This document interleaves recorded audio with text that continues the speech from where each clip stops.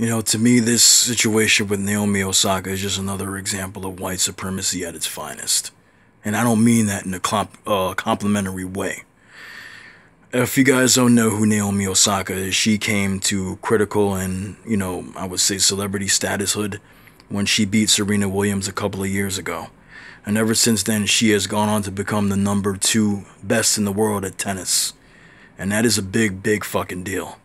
So when she decided to participate in the French Open this year of 2021 and decided that she wouldn't speak to the press because she has depression and social anxiety issues, she's basically a very shy girl and wants to be very private with her life for the most part.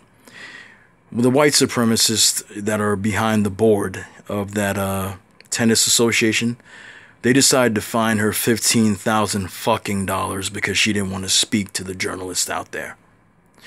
Sounds like a bunch of crybabies getting mad because they can't get their fucking way. And even though Naomi Osaka is biracial, I stand behind her on this because she left with her dignity.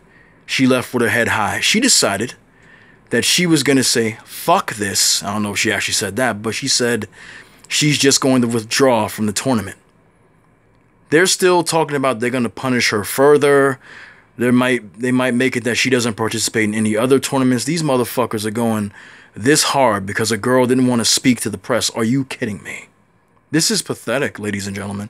It just shows how these people say, I'm white and I say so, and you better do what I say, and if you don't, there are going to be penalties. And I guess she's going to just deal with the penalties, but I applaud her for holding her head high and just walking the fuck off this bullshit. She's got a boyfriend that really cares about her and always, he always cheers her on. His name is Corday. I believe he's a rapper. He's kind of shy to himself. I remember seeing this video on GQ. This is a screenshot of it with her and her boyfriend Corday. I don't know if he's biracial as well.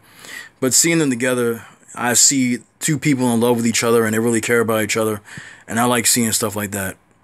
And he really does support her. So I'm pretty sure in this emotional time she's going through, he's there for her. I look at it like this. The girl wasn't ready for fame. She rose to fame fast by beating a professional that was years older than her and more experienced than her.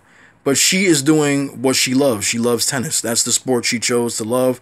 That's the sport she chose to play. She's doing it because she loves it. I don't think she ever wanted the fame. She just wanted to be the best she could be.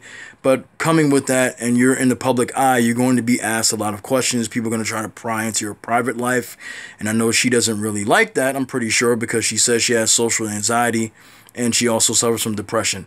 Now, I'm pretty sure this guy's going to be there for her to make sure that she's okay, because he's not one of these other clowns you'd see. He looks like, from what I'm seeing, from even when they show other videos of him, he supports her all the time. He does the best he can to be a good boyfriend and support her from the sidelines, cheering her on every time, every chance he gets. Like I said, this is just white supremacy showing its bullshit again, saying, oh, if you don't do what I say, I'm going to punish you.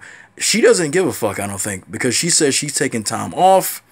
She wants to live her life for a little while and then return to the sport, so she's just going to have pretty much a vacation from this nonsense right now. And she didn't want the speculation, she didn't want not the speculation, but she didn't want all this attention to be about her. She wanted it to be about the French Open because those people that are participating, they deserve to get their shot, in her words. So she didn't want the pressure of that, overshadowing what was going on when it came to the actual tournament. So she decided to go. And I'm right behind her, because if they decided they want to fine me because I don't want to speak to the press, you don't know what the fuck I'm going through. You don't know if I had a bad day or someone in my family died. If someone in my family died, I need to talk to you about it? No, I don't have to do a fucking thing. And for the fact that they want to fine her $15,000 fucking dollars for not talking to journalists is absolutely ridiculous and absurd. It is. But I support this girl. I stand 100% with her. She did the right fucking thing as far as I'm concerned. And this is sad, but this is what white supremacy does.